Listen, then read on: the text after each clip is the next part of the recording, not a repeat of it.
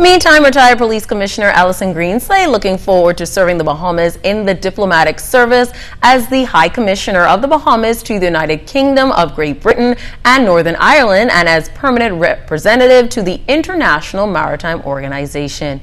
Greenslade spoke with reporters about his new assignment after the handing over ceremony yesterday. I am now, as I foray into the Foreign Service, already meeting people that are asking me interesting questions about the Bahamas, positive things that they venture to say to me.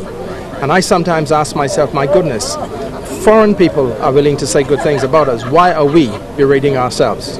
This is where I will retire finally, and this is where I will be buried when that time comes. I am never going to forsake this land that I love.